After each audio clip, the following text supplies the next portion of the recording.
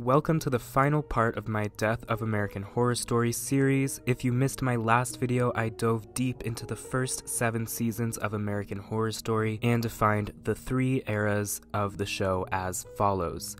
Seasons 1 through 4 make up the Golden Age, seasons 5 through 8 make up the Silver Age, and seasons 9 through the present are what I am calling the Bronze Age. Let's just pick up where we left off with the final season of the Silver Age and see if American Horror Story Apocalypse can prove to be a turning point for the series and steer it back in the right direction after Hotel, Roanoke, and Cult had fans divided like never before. For the first time in the series, the show would completely break the anthology structure and deliver a season that served as a follow-up to the events of Murder House and of Coven.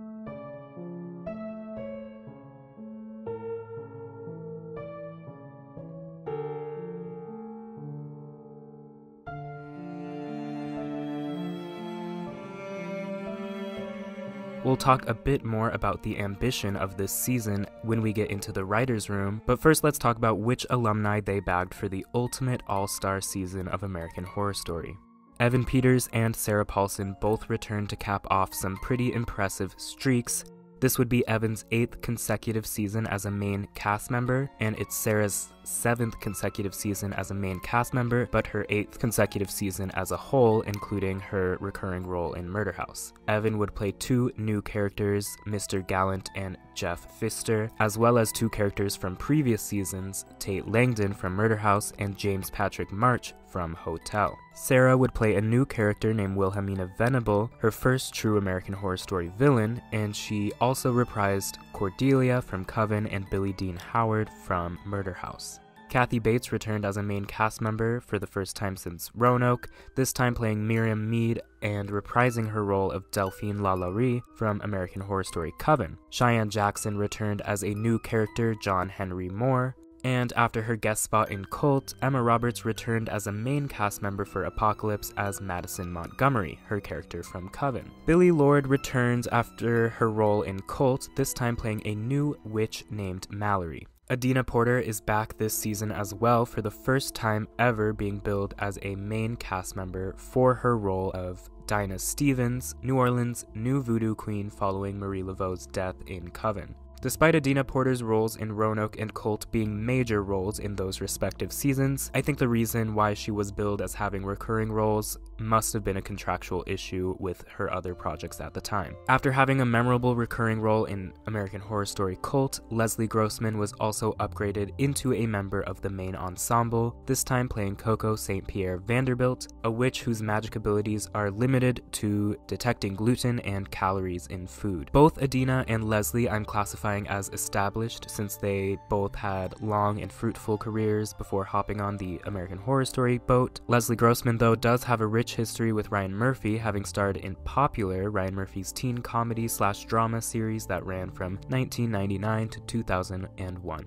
The final main cast member is a complete newbie to American Horror Story, but he was plucked straight from the Murphyverse, having just come off of the assassination of Gianni Versace. We're of course talking about Cody Fern, who would be playing an aged-up version of Michael Langdon, the child that we saw come to fruition all the way back in Murder House. While this main ensemble has enough heavy hitters on its own, Apocalypse really brought it when it came to securing every fan's casting dreams in the season's guest stars. Frances Conroy appeared for a multi-episode run as the resurrected Myrtle Snow. Lily Rabe reprised Misty Day from the depths of hell. Dylan McDermott and Connie Britton reprised their starring roles from Murder House, marking the first and only time Connie would return to American Horror Story. Stevie Nicks couldn't resist a mid-season musical number either. Gabourey Sidibe also returned to resolve Queenie's arc after she got trapped in the Hotel Cortez back in season 5. Taissa Farmiga returned to play not only Zoe Benson from Coven, but also Violet Harmon from Murder House. Jamie Brewer reprised her Coven character of Nan. Lance Reddick had a memorable surprise return as Papa Legba. Angela Bassett saved the return of Marie Laveau to help boost the finale's fan service, and her return was definitely memorable and great to see, but the writers did her very dirty in my opinion, as Marie Laveau could have and would have had a much more epic showdown with the Antichrist, and I personally would have liked to see her survive that face-off, but underwhelming face-offs between my favorite characters and the Antichrist was definitely a theme of that finale. And last but not least, Apocalypse brought back Jessica Lange to American Horror Story for not 1, but 2 episodes. That's right, what many fans thought was impossible was achieved this season. Jessica reprised her murder house character of Constance Langdon, and even with a relatively small amount of screen time, she managed to add a lot more depth and humanity to one of her most iconic and well-known characters in the series. After saying she would never return to the show, it goes without saying how excited fans were to see her back and delivering monologues as precisely as ever. With such a great lineup, despite one inexplicably absent Dennis O'Hare, there's no reason why this season should be as controversial as it is. But unfortunately, what left a lot of fans wanting more was the season's overall narrative and once again a divisive and arguably weak finale episode. But before we see how it fared with the critics, let's first take a look inside the Apocalypse writer's room. Todd Kubrak departed the writer's room this season after writing on both Roanoke and Colt. Our 2 newbies from last season, Joshua and Adam, stuck around in addition to the 6 remaining remnants of the Golden Era. 2 new writers to American Horror Story were brought on board by the names of Asha Michelle Wilson and Manny Cotto. That second name may send a chill down your spine, and I'm gonna figure out why that is in this video, and we'll try to figure out if it's justified.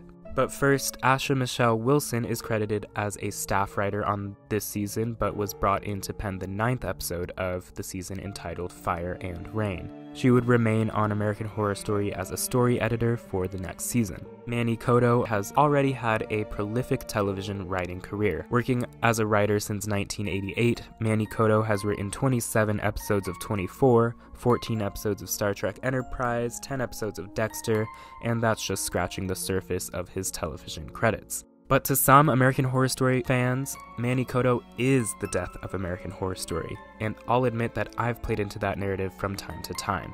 But I'm gonna be as fair as possible here, and at least in Apocalypse, it's hard for me to pin the failures of this particular season on this guy. Hell, the only episode he's credited for in Apocalypse is episode 3, Forbidden Fruit, which is one of the season's strongest to me, but we'll track Manny Cotto's relationship with American Horror Story as it develops through these last few seasons, but for now, let's let the man relax. He's done nothing wrong just yet. To me, Apocalypse is a perfect transitional season, as I'm technically classifying it as a part of the Silver Age, but it starts a lot of the issues that are going to plague the show throughout the Bronze Age, and with its guest stars and fan service reminding fans of the brighter days of the Golden Era, at times it feels like the series is saying goodbye to the show that it used to be. This, at least at the time, would be emphasized by the news that neither Evan Peters nor Sarah Paulson would be returning for season 9, so in a way it really did feel like a send-off to the Golden and the Silver Ages as a whole, while simultaneously ushering in the Bronze Age. So how did critics and fans respond to this game-changing season? Well, for the most part, Apocalypse was welcomed with open arms. On Rotten Tomatoes, critics gave it a certified fresh tomato at 79%, which was the highest critics rating since season 3, and audiences gave it a fresh 75% approval rating. On IMDb, Apocalypse's episodes average 8.1 stars out of 10, placing it just narrowly above Coven's rating. On paper, Apocalypse was a success with fans and the critics, but of course that's not the entire story. But at the end of the day, this season was remarkably strong for its first 6 or 7 episodes, I'd say, and I think that's where the season does deserve a majority of its praise, and where a majority of that praise is actually coming from.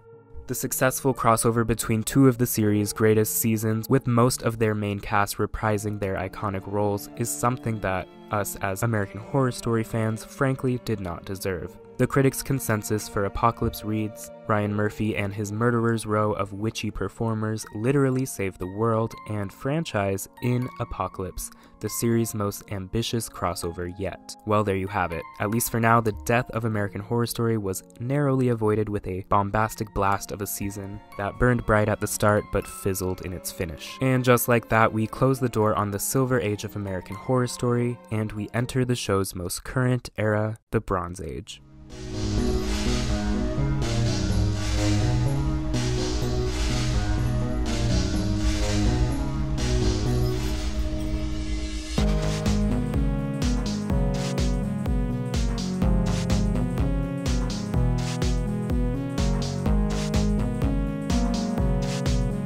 As we move into the Bronze Age, there are two glaring changes to the casting lineup, and their names are Sarah Paulson and Evan Peters. If the separation between the Golden Age and the Silver Ages are defined by Jessica Lange's departure, then the separation between the Silver and Bronze Ages must be this pair's now inconsistent involvement in the show, after both of their 8-season streaks ended with Apocalypse. Sarah Paulson and Evan Peters' talents bring so much to their characters and the overall quality of American Horror Story, and their fans are also incredibly devoted, so their now inconsistent appearances in the franchise definitely is a contributing factor to a decrease in viewership and fan engagement post-Apocalypse. To fill the shoes of Sarah and Evan and to help carry the American Horror Story torch into a new era, Emma Roberts, Billy Lord, and Leslie Grossman continued over into this season from Apocalypse, alongside new fan favorite Cody Fern. Joining the aforementioned cast members is an established actor who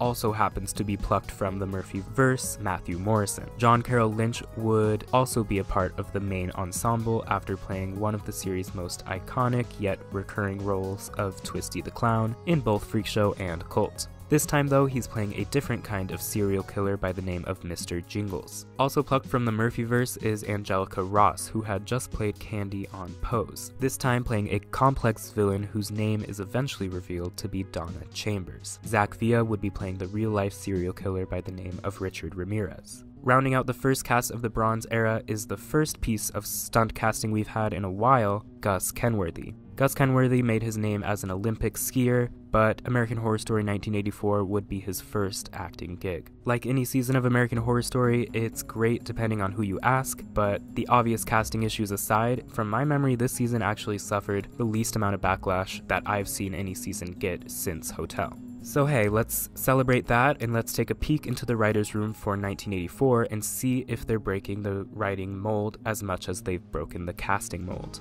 In a rare occurrence for the American Horror Story writer's room, the two new writers from the previous season did not return, as neither Manny Cotto nor Asha Michelle Wilson wrote any episodes this season. Asha did serve as a story editor though before departing from the franchise after 1984. Manny though, as far as I can tell, did not have any part in American Horror Story 1984, but his return is inevitable. Joshua Green, who wrote on Cult and Apocalypse, also dipped at this point in the series.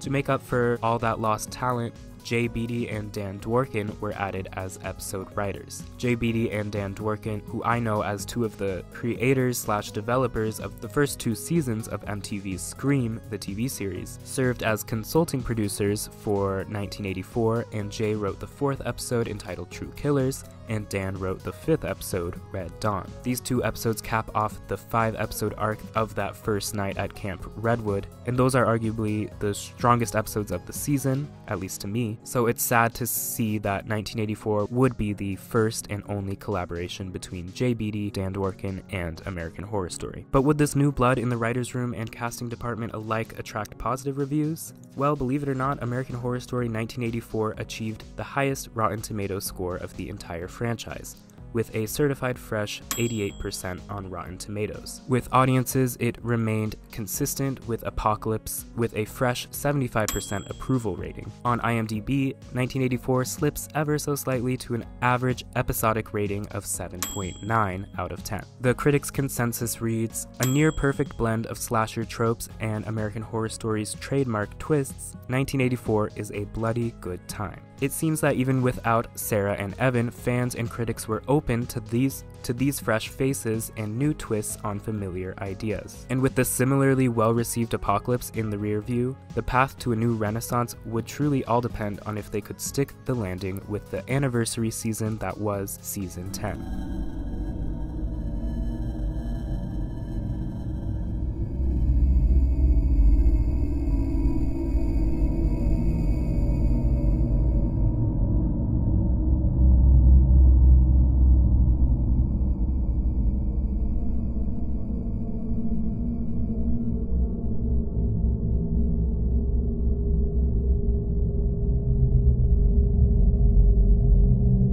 Any show going into its 10th season is going to show its age a little bit, and any show produced amidst the height of a global pandemic is also going to prove to be troublesome. But with all that being said, fans had nearly 2 years to anticipate American Horror Story Season 10.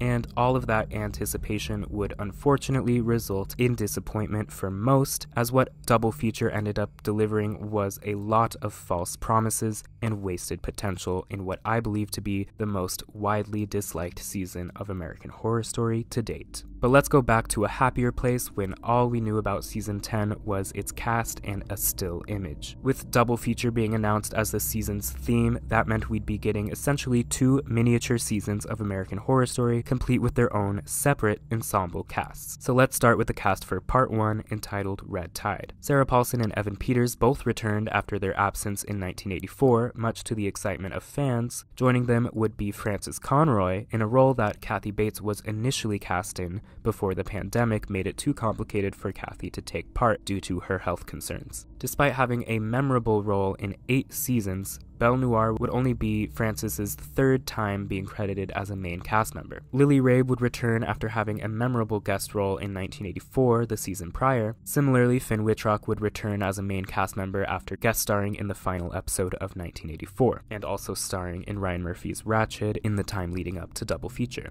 Billie Lourd would return as Lark. Leslie Grossman returned as well as Ursula. Adina Porter returned after taking 1984 off as perhaps one of the most done dirty characters in American Horror Story history, Chief Burleson. Obviously, spoiler alert, but not only had Adina Porter already played a cop back in Roanoke, and she had just played one in Outer Banks, but Chief Burleson gets barely any screen time and has very little importance to the season's plot. In fact, if you watch to the 3rd episode of the season, Chief Burleson is fully murdered by the newly turned vampire violin protege. Adina spoke to The Wrap about her minimized role in the season, saying, "There's what I've read in the original script that was given to me, and then there was what I performed, and then the editor created things. And I was surprised at what has made the show and what hasn't made the show." She also said that the scripts for Double Feature were much more over the top and campy than the more serious and dark tone that ended up dominating the Red Tide half of the season. To me, this is the first season where I feel like things are starting to be miscast, or at the very least, huge talents are being wasted on roles that can essentially just be edited out of the season. Angelica Ross returned for Red Tide as the Chemist, another villain with a hidden past. For me, Billy, Adina, Angelica, and even Evan Peters to a lesser extent suffer from the material that's been given to them. Or if the real issue is that producers decided that the tone should be more serious than camp after the material was already filmed, I could see that resulting in a lot of minimized roles and performances left on the cutting room floor. But that's just speculation, but we can see this season's casting is just a lot messier than any season before it in terms of the actors and the roles that they're given. Now, it also suffers because of COVID protocols, no doubt about it. The characters are written so that they can only interact with 1 or 2 other characters at most, and any given scene has a maximum of like 3 characters in it, and that's true for Red Tide up until about the finale episode, and I don't really notice it as much after that in Death Valley. This results in Red Tide's multiple plotlines feeling isolated, and again we have moments of really interesting characters and relationships dangled in our faces just to never really be seen again. In addition to the aforementioned returning cast members, we also had newcomers to American Horror Story, Macaulay Culkin and Ryan Kiera Armstrong.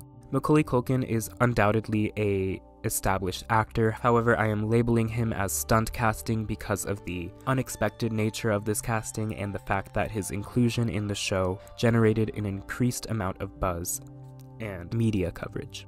Ryan Kiera Armstrong is one of few child actors to appear in American Horror Story, and she's definitely the youngest main cast member in the series' history. That being said, she really gives the role of Alma her all and is responsible for some of the season's most memorable moments. Dennis O'Hare returns in a recurring role. His moments are small but impactful, but I'd argue he's in a similar boat with Adina, where I feel like their characters should have been more important than what we ended up seeing. Now moving into the Death Valley side of the casting couch, Sarah Paulson returned as Mamie Eisenhower, Lily Rabe as Amelia Earhart, Leslie Grossman as a new character, Calico, and Angelica Ross returned as an alien leader named Theta. As you can tell, these roles are insane, but they're honestly a mixed bag when it comes to performances that unfortunately all suffer from the even worse writing, in my opinion, of Death Valley. when compared to Red Tide. I want so much to like a lot of the wacky things that the season introduces, but knowing how it all surmounts to nothing in the end just really kills any intrigue for me. Lily Rabe is barely in this half of the season, definitely not enough to call her a main cast member,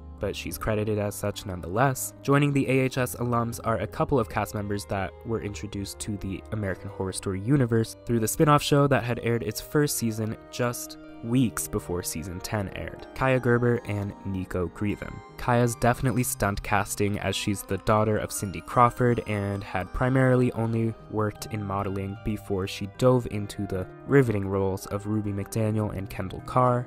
This is an instance where I think the stunt casting pretty much only attracted negative attention, unfortunately, sometimes justified, sometimes not, but her role in Double Feature was definitely a stark improvement from her work on American Horror Stories. Next, we have complete newbies to American Horror Story: Isaac Powell, Rachel Hilson, Neil McDonough, and Rebecca Dyens. If Isaac Powell hadn't returned for season 11, I'm not sure what I would think of him. But now, after seeing what he can do in NYC as a performer, I say let's give everyone else who suffered through this season another shot. Neil McDonough plays Dwight Eisenhower. Cody Fern returned briefly in a recurring role as Valiant Thor. We even get special appearances from Steve Jobs, Marilyn Monroe, Stanley Kubrick, and Buzz Aldrin along the way. The chaos of Double Feature's casting is not exactly reflected in the writer's room on paper, but truly there's just as much chaos brimming underneath the surface, so let's get into it. 1984 consisted of 9 writers, and all of them, aside from Ryan Murphy and Brad Falchuk, would not return for season 10. Maybe it was a contractual thing, but Double Feature was the first season of American Horror Story without contributions from James Wong or Tim Minear, and Crystal Liu and John J. Gray also broke their 6-season streaks. Manny Coto returned after writing that one episode of Apocalypse, except between then and now he'd also written 4 episodes of the divisive American Horror Story spin-off entitled American Horror Stories. But let's break that down for a second. Sure, he wrote The Naughty List, which is definitely one of the worst things to come out of the entire franchise, in my opinion, but the most controversial episode of the first American Horror Story season had to be the 3 centered around the murder house, which all happened to be written by Ryan Murphy and Brad Falchuk, with none of those episodes being attributed to Manny Coto. Meanwhile, the fan favorite episodes of American Horror Stories season 1 seemed to be Ball and Feral. Ball was co-written by Manny Coto and Ali Adler, and Feral was written and directed by Manny Coto himself. Don't get me wrong though, the best episodes of season 1 of American Horror Stories still feel like very subpar episodes of American Horror Story to me, but I'm going to go ahead and say that once again, we cannot blame one writer for the failures of American Horror Stories. It's also worth noting that out of the 15 episodes of the first 2 seasons of American Horror Stories that exist, Manny Coto has been responsible for 9 of them. So keep that in mind as we discuss the rest of Double Feature, because there's certainly something to be said of these writers having an above average workload than is normal for the series. But anyway, Manny's writing run on American Horror Stories definitely laid some negative groundwork between himself and the fandom that would only get worse as 2021 progressed, but again, Manny Coto has had a fortuitous career in writing, and some of his work on the American Horror Story franchise I have genuinely been a fan of. I like the Ball or Facelift episodes of Stories, or the emotional roller coaster that is the 5th episode of Double Feature entitled Gaslight. In addition to Manny Coto, 2 new writers were brought on board, Kristen Rydell and Riley Smith. That means that Double Feature would be the season with the least amount of writers at the time, with the season's 10 episodes consisting of a total of 5 writers. But with a lot of the issues we are now seeing brought up as a part of the current writer's strike, I believe that this smaller team was likely overworked and underpaid, at least when compared to earlier seasons, which had a more adequately sized writer's room, which certainly explains a lot of what we ended up getting in Double Feature at the end of the day. I'll link a video by Dan Murrell in the description that goes over the writer's strike and really gets into like what the writers are asking for. If you want to try and get a more basic understanding of the writer's strike, I recommend that video. Check it out in the description. In the golden and silver ages of American Horror Story, the most episodes a writer would write would be like 2 or 3 if they were really pushing it, but most writers' workload would be 1 or 2 episodes per season. This of course means those writers can put more energy into those episodes rather than stretching their talents across 6 to 9 episodes, like what happened here in Double Feature. Even looking at last season, 1984 had 9 writers and 9 episodes, and pretty much every episode was written by a different writer aside from the 2 that were helmed by Ryan Murphy and Brad Falchuk. Double Feature, on the other hand, had 10 episodes and 5 writers. That's more episodes and less writers than the season prior. The math just doesn't make sense, and it's clear that this was likely a large contributing factor in what went wrong with this season. Kristen Rydell wrote on 4 episodes this season, Manny Cotto wrote on 6, and series co-creator Brad Falchuk wrote on 9 out of the 10 episodes. With some episodes having 4 credited writers, it's hard to say how they divided the workload, but at the end of the day, the workload the writers had on this season was still much larger than any previous writer's workload in terms of episode count. Basically, if you blame any of these writers for the quality of this season, maybe you should shift that blame towards the people who decided that season 10 would have half the writers and 1 extra episode when compared to the season that came before it, and those people are the producers and the studio executives. Seasons of television like Double Feature are exactly why writers are currently striking, partly so that they have enough time and assistance to make the best product possible. And it's hard not to see this shift in the writers' room's workforce as one of the biggest contributing factors to this decline between seasons 9 and 10. Anyway, let's learn a bit about our new Double Feature writers. Kristen Rydell seems to have been borrowed from her executive producer role over on Ryan Murphy's 911, and Riley Smith has since worked with Ryan Murphy on a handful of his Netflix projects, including being a writer and producer on Dahmer and The Watcher.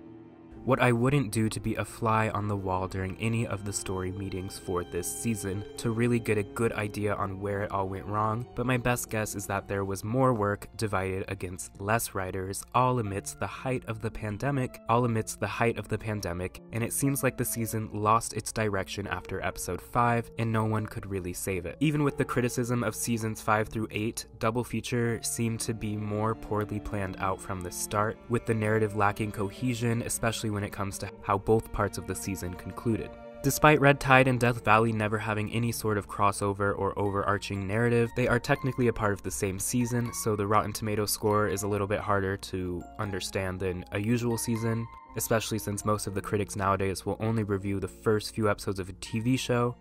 Nonetheless, perhaps helped by an admittedly strong first 5 episodes of Red Tide, Double Feature holds an 80% approval rating from critics. However, it's also the 3rd season of the show to not receive the Certified Fresh label. Audiences who are more likely to finish an entire season before reviewing it, as you may expect, panned this season with a rotten score of 52%, which ties the previous record holder of lowest audience score, which was Cult. I've been hard on this season, but honestly, 5 out of the 10 episodes of Double Feature are very strong in style and performance, but the problem is that it feels like a lot of good potential was thrown out the window in episode 6, and the rest of the season was a bit like watching the show struggle to tread water, with an underwhelmingly short Alien season. On IMDb, the good episodes were not strong enough to outweigh the bad, as the season's average episodic rating is 6.7 out of 10, the lowest average of any season at the time. Reflecting the fact that critics don't finish the seasons before reviewing them, nowadays, the Rotten Tomatoes critics' consensus reads, though its second tale remains a mystery, the first half of Double Feature proves a spine-tingling good time with terrific performances, especially from the spectacular Leslie Grossman. Leslie, I love you, but did you write this? I will say though, Leslie Grossman's performance of Calico and Angelica Ross's campy performance as Theta through the silliest prosthetics were the highlights of Death Valley for me. But at least to audiences, Double Feature was not able to stick the landing of a 3rd solid season after Apocalypse and 1984 were well received by critics and fans, but did season 10 kill the show? Leading up to season 10, Ryan Murphy and company described it like a return to form. That in and of itself kind of feels like them acknowledging that the past few seasons had been lacking the same magic that other seasons possess. While the AHS fandom is not as large or demanding of a presence as it once was, the fanbase was still strong and vocal throughout the Silver Age and into the Bronze Age. but somewhere in the Bronze Age, the fire in the fandom seems to have significantly died down. I think Season 10 and Season 11 both suffered from the existence of American Horror Stories, as both Double Feature and NYC were preceded immediately by seasons of that spin-off. If you were a casual fan, the two shows airing back-to-back could be a little overwhelming or confusing, especially because American Horror Stories was airing on Hulu and AHS is still on FX, and it has now been confirmed that the two channels have separate advertising budgets.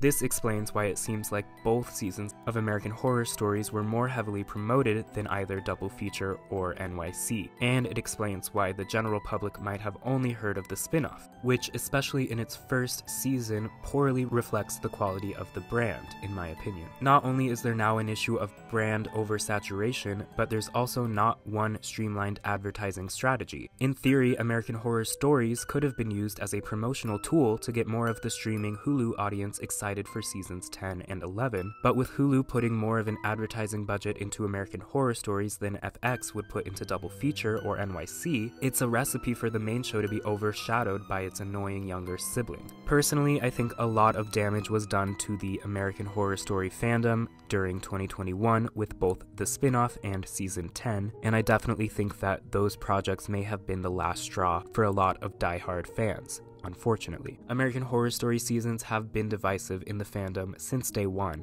but never has everyone in the fandom been in such agreement that not only the two double feature finales, but also the entire half of Death Valley and the spin-off were a complete letdown. I don't think any of the writers are to blame. Sadly, I think the blame has to be on the showrunners and the producing team, or whoever agreed that now would be the best time for American Horror Stories. It's easy to say it now with hindsight, but I would imagine you would want to protect the AHS brand while the main show is still running, and save a spin-off for when the main series ended. American Horror Story had already been renewed up to Season 13 when they announced the spin-off, so the oversaturation should have been easy to foresee. Clearly, after Double Feature, it's been rough for AHS fans, and for me, this definitely felt like a death of American Horror Story in a way, because I'd never truly been so let down by a season like I was let down by Double Feature. That being said, one area that Double Feature upped their game in was definitely in their visuals and cinematography, as especially in Red Tide, there was a strong, cohesive visual style that really sets it apart from the rest of the series visually. But nonetheless, another year came and another season would come out, so let's see how American Horror Story attempted to rise from the ashes and course correct from rock bottom.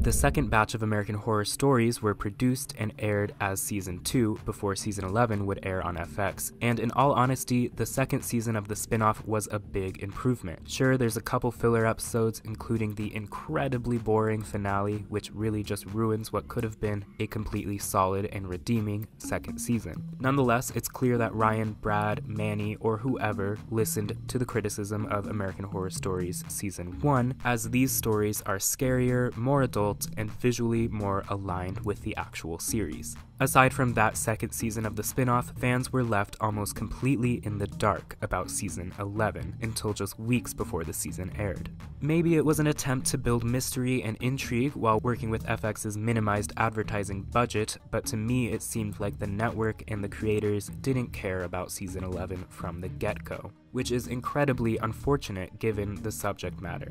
Combine that with Ryan Murphy's immense success at Netflix that just so happened to coincide with this season, AHS definitely felt like a neglected child when it was announced that the theme would be AHS NYC. Heck, FX didn't even release a trailer before the first episode came out. We just got some bad posters and some decent character stills. Bad promotion aside, for the first time since 2019, we got a full narrative season with one main ensemble. So let's take a look who got sucked into the AHS universe for the 11th go-round. Once again departing and giving us all abandonment issues was Sarah Paulson and Evan Peters. Billy Lord, Leslie Grossman, Rebecca Diane, Dennis O'Hare, and Isaac Powell would all return from the previous season. Leslie Grossman plays her most grounded character yet, and maybe her most heartbreaking. I was genuinely surprised to see such a grounded and serious character for Leslie. Like I alluded to earlier, Isaac Powell had a great run this season as Theo, and after being absent for 8 seasons, Zachary Quinto returned to the series for NYC. And established actor Russell Tovey joined the cast, alongside Joe Mantello, Charlie Carver, and Sandra Bernhard, who are all established actors who just so happen to be plucked from the Murphyverse as well. Last but not least, we have Hollywood royalty plucked from the Murphyverse as Patti LuPone makes her AHS return in NYC. She had previously had a guest role in Coven, but AHS NYC was her first main role. My highlights this season were Isaac Powell, Patti LuPone, Joe Mantello, Sandra Bernhard, and Charlie Carver, and all in all, this season was a much more well-casted season than Double Feature was. Even if it's missing a lot of the heavy hitters from the Golden Age, it still has some of my favorite Bronze Age mainstays in Billy and Leslie. That being said, one of my main criticisms with NYC is its lack of female characters and the sidelining or exclusion of the lesbian or transgender perspective on the AIDS epidemic, which the season revolves around. In the writer's room, Ryan, Brad, and Manny Cotto returned. Joining them would be Ned Martell, who wrote on Hotel and Roanoke, and Jennifer Salt, one of the long-lost writers of the Golden Age, also returned as a writer for the first time since Hotel. Our Lady J also wrote on the season after previously writing on Season 2 of American Horror Stories, on what is my favorite episode of the spinoff, and also writing on all 3 seasons of Pose. And a first for American Horror Story, we have a cast member, Charlie Carver, contributing to the writing of 4 of NYC's episodes. We've had AHS cast members directing before. Angela Bassett directed Chapter 6 in Roanoke and Drink the Kool-Aid in Cult, and Sarah Paulson directed Return to Murder House in Apocalypse, but NYC was the first time a cast member had written for the show. I've just reviewed this season, so if you want to know my thoughts in depth, you know where to look for them, but aside from a couple rough episodes near the beginning, I actually thought AHS NYC was a really refreshing season. It's incredibly dark and depressing like earlier seasons, but it truly takes the title of the series to a whole different level, with so much of the horror this season being historically accurate. I know this isn't the most popular take on season 11 per se, but with so much anti-LGBTQ rhetoric and legislature in the United States currently, I thought this season served as an important and timely reminder of the consequences of queerphobia in not only the culture but also the government, and those consequences unfortunately are death and violence against queer people. And this season gave us a compelling glimpse into queer joy being heinously corrupted and cut short by a society's ignorance and a government's inaction. I'm gonna be honest, I've noticed that I seem to enjoy this season generally a lot more than most people. It seems like I had the opposite experience of most, where I wasn't super into the season in the first few episodes, but got super invested in the second half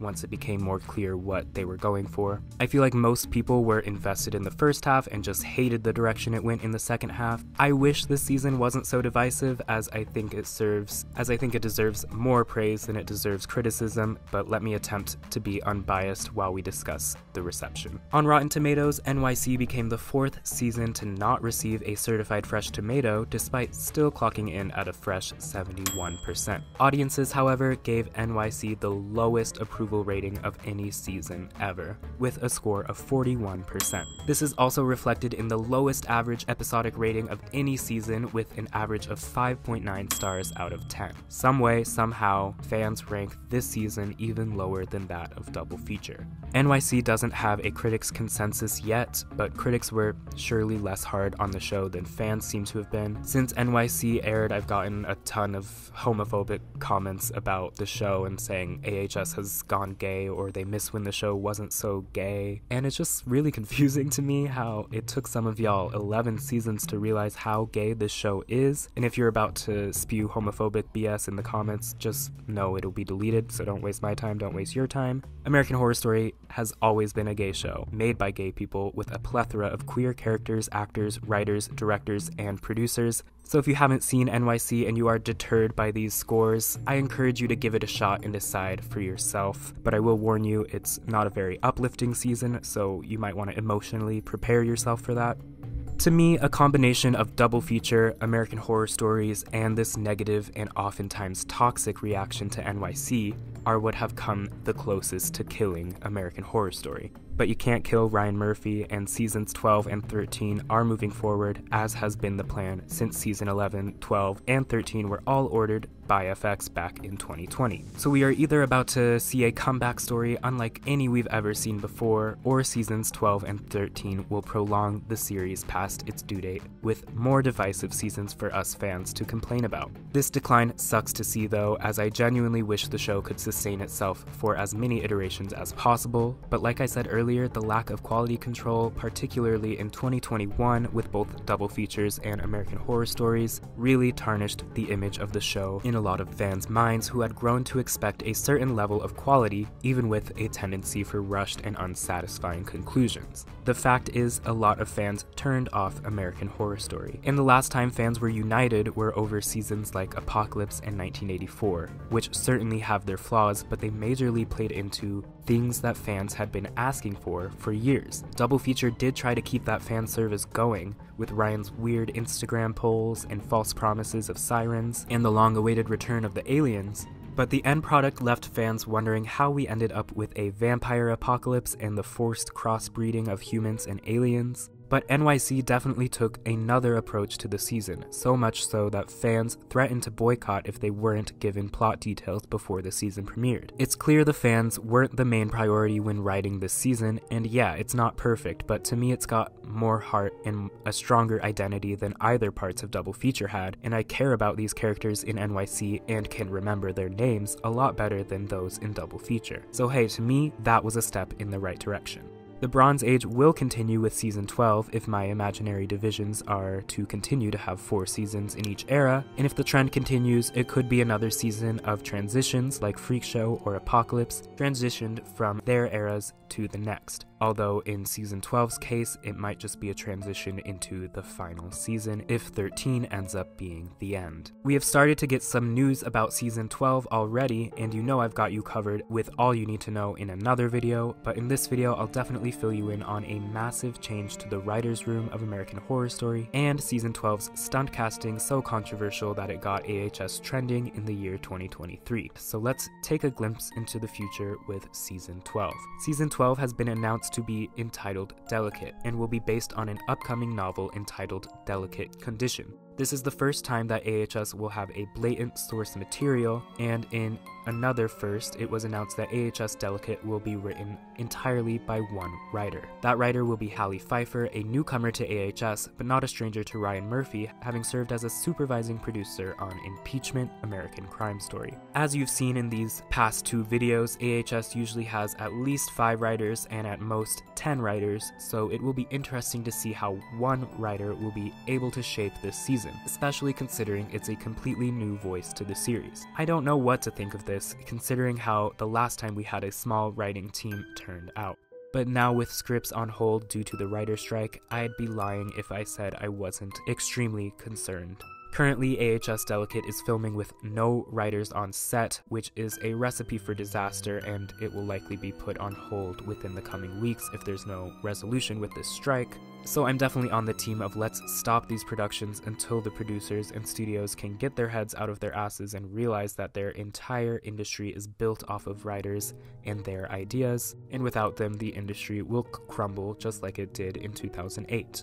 In season 12's casting news, returning after taking 2 seasons off is Emma Roberts, who has been announced to be starring in her 6th season, alongside newcomer and major stunt casting Kim Kardashian. They will also be joined by established television actor Matt Zuckery, and plucked from the Murphyverse, MJ Rodriguez is making her AHS debut this season as well, someone I've been asking to be on a season of American Horror Story for years now. We've got new cast members dropping for season 12 every week, so check out my recent AHS news videos and my community tab for the most up-to-date news on AHS Delicate. To wrap up this year-long saga of a video, is American Horror Story dead? The answer obviously is no, it's not. Of course, season 12 will air, as will season 13, and perhaps after season 13, the series might actually end. But for now, the gang's got at least 2 more shots to reinvent themselves and maybe regain some of the fandom that it once had. To those that have departed from the AHS fandom though, I'm sure to them,